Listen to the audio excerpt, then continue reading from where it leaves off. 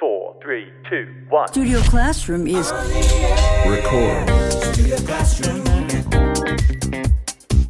Studio Classroom. Please stand by.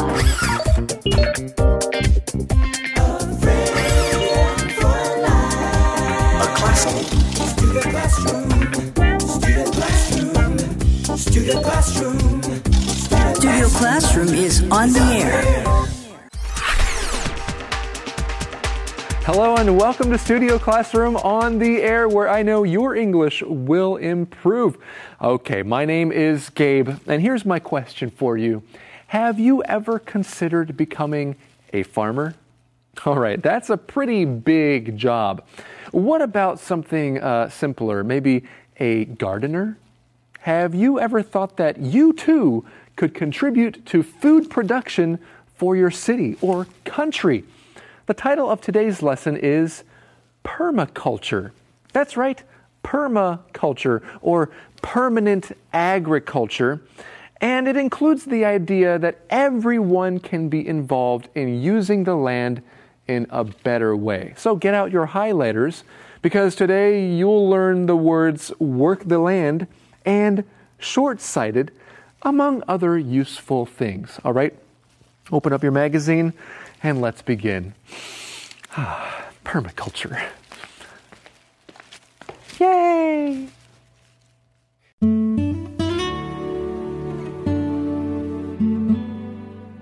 Permaculture. How does your garden grow?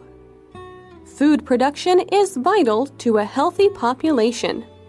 Many believe that the capacity for a population to grow is limited by the quantity of food available. But there is more to sustainable food production than just avoiding the prospect of starvation.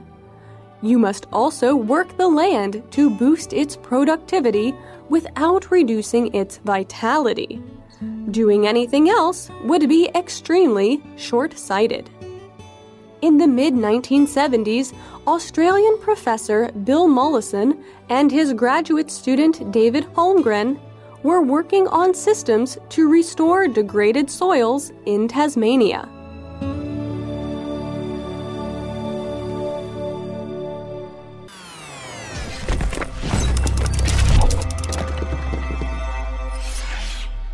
Hi everyone, welcome to Language Lab. 今天的第一个重点，我们看 vitality 这个不可数名词。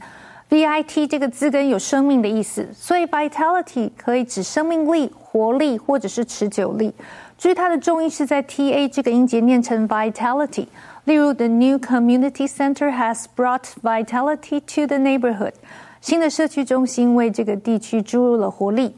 或者是 Even though George is over 70, his vitality is apparent for all to see. 虽然 George 已经年过70，但是人人看起来都充满活力。它的形容词是 vital， 意思是极其重要的。例如 She didn't injure any vital organs in the accident, so her recovery was quick. 她在意外中没有伤及任何重要器官，因此复原得很快。继续我们看 degraded 这个形容词。degraded 本来是 degrade 降解或者是自然分解这个动词的过去分词，当形容词是指降解后的或者是受到损害的。例如 Due to severe water pollution, almost 80% of the land in this area has been degraded. 由于严重的水污染，这个区域将近 80% 的土地都被破坏了。Degraded 也指被贬低的或者是被轻视的。例如 The woman felt degraded when she was cruelly criticized by her colleagues. 当同事们残酷地批评她的时候，这位女性觉得自己备受侮辱。它的形容词是 degradable, D-E-G-R-A-D-A-B-L-E, 意思是可分解的。例如 degradable plastic bags 是指可分解的塑胶袋。Thank you very much, Michelle. All right, let's learn something here about permaculture. We read here this question, how does your garden grow? Rebecca, have you heard that question somewhere before? How does your garden grow? Yes, I've heard that question from our lesson. No. Besides our lesson, have you heard that nursery rhyme? Merry, merry, quite contrary. How does your garden grow? Exactly. Yes, I have. Indeed. All right. So the whole nursery rhyme goes like this. It's quite short. Merry, merry, quite contrary. How does your garden grow? With cockle shells and silver bells and pretty maids all in a row. So, yes, sometimes the authors, the writers of our lessons here at Studio Classroom like to choose things from different English literature, different pieces of English literature, and throw them into our lessons just for fun. Well, it is a good question to think about, especially if you have a garden. How does your garden grow? Well, our lesson says food production is vital, very important, to a healthy population. Many believe that the capacity for a population to grow is limited by the quantity of food available. And I would have to say that there's probably some truth in that. Yeah, I would agree too. It's not something I think about too much because I don't have a garden. I'm not a farmer. But I think it's probably true. Well, before we continue learning about that, friends, you see these words, capacity for. To have the capacity for something is to have the ability to do something, or perhaps to have the space available or the potential to do something. For example, you might see these words at a restaurant. The capacity for this restaurant is 30 people, or the capacity for the car is 5 people. And maybe you've seen this word in an elevator, right? You might see a sign that says maximum capacity, 10 people. That means the most people you can have in the elevator is 10 people. So it's a good word to know. And of course, in our lesson, we're talking about population. Many believe that the capacity for a population to grow is limited by the quantity of food available. I wonder if that's also true about water. I wonder if it's like a combination of the availability of food and water. Well, that's a very good point. Right? But then at the same time, as I'm thinking about this, there are so many people in the world that don't have enough food. You would think that... Yeah. How did that population grow if there's not enough food? Well, right. So that I guess it is a problem, it will continue to grow to be a problem over time. Well, the idea here is that there is more to sustainable food production than just avoiding the prospect of starvation. It's not just about not starving. You need to actually do more. And we see these words, the prospect of something. Okay, the prospect is a possibility that something could happen, or the possibility of something that might be expected, or the chances that something might happen. For example, if you are to go hiking on a very hot day, the prospect of dehydration is very real, so make sure you bring plenty of water with you. All right, that is true. If you're going to go running as well on a hot or humid day, the prospect of dehydration is very real. Okay, we continue here. You must also work the land to boost its productivity without reducing its vitality. So, work the land is a phrase that appears in this sentence. This means to grow crops, especially as a job. And when I think about working the land, the first type of people that come to my mind are farmers. A farmer's job is to work the land. That's how they produce crops. That's right. It's kind of a fun phrase. We could say that a farmer is going out to work on the land or work with his land, but we just say work the land, and we know what his job is. Okay, the next sentence says doing anything else would be extremely short-sighted. That's a fun word to know, short-sighted. This is not having the ability of imagining what might happen in the future. So it's not good to be short-sighted. For example, let's say that you have a ton of money. It would be very short-sighted of you to spend all of your money at the same time at the same place. That's right. You need to have the opposite, and that is foresight. It's good to have foresight. We read on here, in the mid-1970s, Australian professor Bill Mollison and his graduate student David Holmgren were working on systems to restore degraded soils in Tasmania, and then it's time for us to go to the info cloud.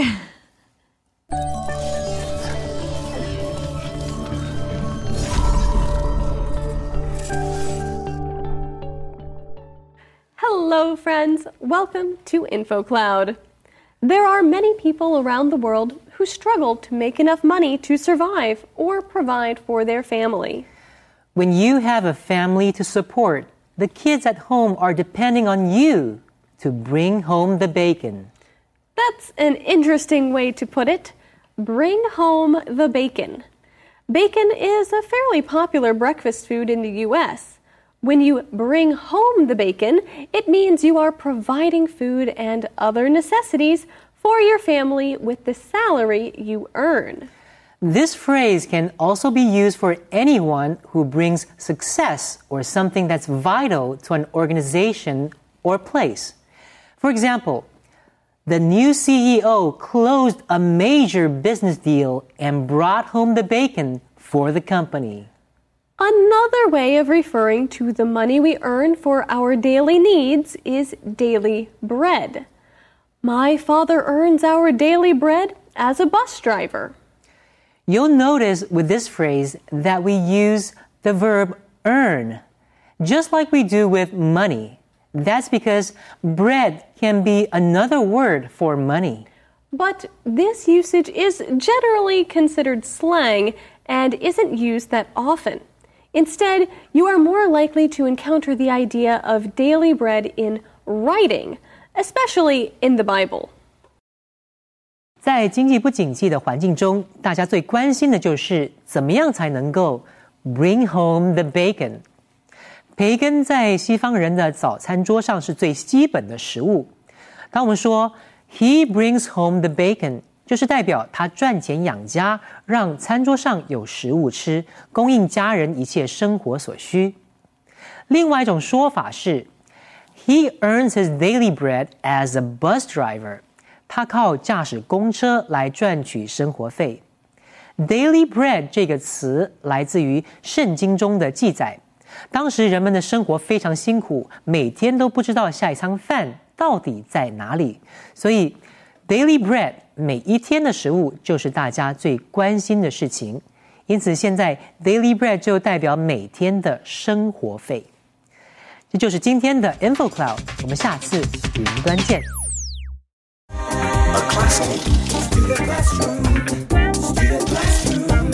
Studio Classroom is on the air. Welcome back to Studio Classroom, where we are learning about permaculture. What do you think of the idea of having gardens spread throughout the city, in the streets, on top of buildings, everywhere? Well, that is kind of the idea of permaculture. Everybody can do it. Speaking of gardens, a man should never plant a garden larger than his wife can take care of. All right, well, let's continue learning about the history of permaculture.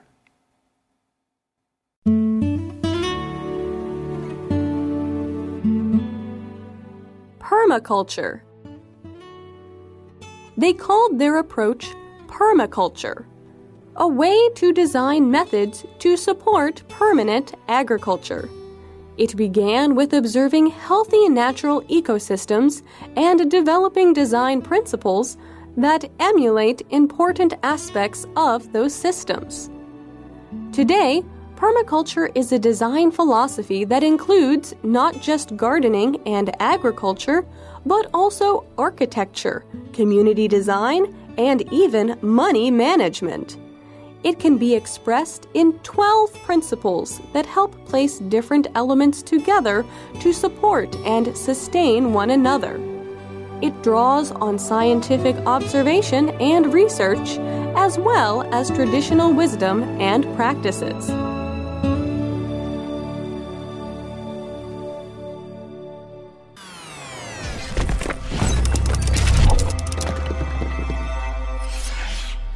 Alright， 接下来我们看的是 emulate 这个动词 emulate 在这里是指仿效、模仿或者是迎头赶上。例如 The restaurant chef is making some changes to emulate the success of other restaurants. 这家餐厅的主厨正在做改变，要赶上别家成功的餐厅。或者是 Dylan works hard not for the money, but to emulate his father's achievements. Dylan 努力工作并不是为了赚钱，而是为了要效法父亲一样那么有成就。它的名词是 emulation， 例如 This athlete's determination and devotion is worthy of emulation. 这位运动员的毅力以及投入值得人们效仿。最后我们看的是 sustain 这个动词 ，sus 这个字首是指下方。TAIN 这个字根有保持的意思，所以 sustain 是指维持、支持或支撑。例如 The harvest from the previous few years isn't enough to sustain the family during the famine. 过去几年的收成无法让这个家庭在饥荒中可以支撑下去。昨天的课文里面还提到了它的形容词就是 sustainable， 意思是指永续性的或者是不破坏环境的。例如 The new policy is aimed at promoting sustainable development in the country. 这个新政策的目标就是要提升国家的永续发展。And now let's get back to our teachers. Well, thank you very much, Michelle. We were just beginning to learn about Bill Mollison and David Holmgren, and they were trying to restore degraded soils in Tasmania. Okay, we read on here, they called their approach permaculture. Now, before we continue with that sentence, let's take a look at that word approach. As a verb, I could approach Rebecca. That is, she's standing there, and I'm going to walk up to her and talk to her. Hi, Rebecca. Hi. Okay, thanks for letting me approach you. Anytime. Yeah. Anytime. Now, here in our lesson, it's a noun. So as a noun here, it means a method or a way of attempting something, perhaps a way of attempting to solve a problem. For example, let's say that you want to discuss a very important issue with a friend. Maybe you and your friend had a disagreement about something. The best approach is to do it in love. Don't accuse the person, but show love. That's right. You can approach your friend and then tell them something they need to hear in love. Very good. So friends, remember, you can use this word as a verb or as a noun. They called this approach permaculture, a way to design methods to support permanent agriculture. That's where the word comes from, permanent agriculture. It began with observing healthy natural ecosystems and developing design principles that emulate important aspects of those systems. So today, permaculture is a design philosophy that includes not just gardening and agriculture, but also architecture. Pretty incredible, right? Well, right. So the idea is that there are buildings involved as well. And I know that some people like to grow gardens on the tops of their buildings, or if you go to the top of an apartment building, it might not just be flat cement. That's kind of boring, right? But it might be a garden up there that someone is trying to cultivate. Exactly. Okay, so we see that architecture, community design, and even money management are all involved in I guess you could say permaculture. That's right. And we read on, it can be expressed, I guess they came up with 12 principles. It can be expressed in 12 principles that help place different elements together to support and sustain one another. Okay, so you can learn more about those principles, but let's take a look at that word sustain. You see the words support and sustain here. Sustain means to keep going or to continue or to keep in existence. Something is already there and you want to keep it there. Here's another way that you can use the word to sustain. I believe Jesus is the only one that can truly sustain me in difficult times. It's a good thing to remember. Well, let's move on to the last sentence. It draws on scientific observation and research, as well as traditional wisdom and practices. Now you see the word draw here. Draw can mean many different things, but in our lesson, to draw on something means to get inspiration from or perhaps do get energy from something. That's right. Well, right now it's time for us to draw something from the SC Challenge. All right, friends, for today's SC Challenge, who is playing? Well, I have some questions, and of course, you are playing to see if you can guess the correct answer. But in the studio, who are today's players? Hi, everyone. I'm Linda, and I'm so glad to be here. And my name is Brandon. Great to be back here on SC Challenge. Excellent. It's always great having you two competing against each other. And we know who always wins, right? Yes, of course. Right. Okay, well, we will see who wins today because our lesson is about permaculture. One of my favorite topics. Right. You don't even know what that is. Okay, well, then I guess maybe Brandon will win today's lesson because it's his favorite topic. Okay, number one. Which word or phrase is a synonym with to produce crops effectively? Okay, producing crops effectively. What's a synonym for that? A, to have a capacity for. B, to sustain. C, to work the land. Or D, to draw on. Oh my goodness, I heard. Let me hear your bells again. Yeah, I heard Mine Linda has first. a delay, yeah. I heard Linda first. It was me. Thank you. Delay. So it means to work the land. To See. sí, señor. It means to work the land. Yes, that is correct. It is C. That's what I was going to say. Yeah, You're right. too slow, sorry. Right. Okay, he likes to work the land slowly. So, Me too. okay. The next question, guys, pay attention. Number 2. What is the best description for permaculture? Brandon, you should get this because it's your favorite topic. What is the best description for permaculture? A culture of hair perms. B, degraded environment. C, scientific observation. Or D, ongoing agriculture. Yes, Brandon? The answer is C. C, scientific observation. I don't think so. Are you sure? Or maybe it's D. No, you can't change your answer. You already said it. Okay, well, he had one guess and it's wrong. So, Linda, what's your guess? My guess is B. And you're wrong. Oh, What? wow. Brandon, here. Yes, Say that second it's thing. D. Yes, it is. Very good. So now it's 1-1. The answer was D. Ongoing agriculture, according to me and my questions, is the best description for permaculture. Okay, number 3, game point. What does permaculture draw on? A, traditional wisdom and practices. B, emulating ecosystems. C, gardening and agriculture. Or D, all of the above. Yeah, Brandon was first. The answer is D, all of the above. I was going to say that. It's only because my bell has a delay that. Well, what if I told you, Linda, that Brandon was wrong? Oh, really? Then I'd say B. Well, you're wrong. Actually, Brandon was right. Yes! So, great job. Thanks a lot, Gabe. Brandon.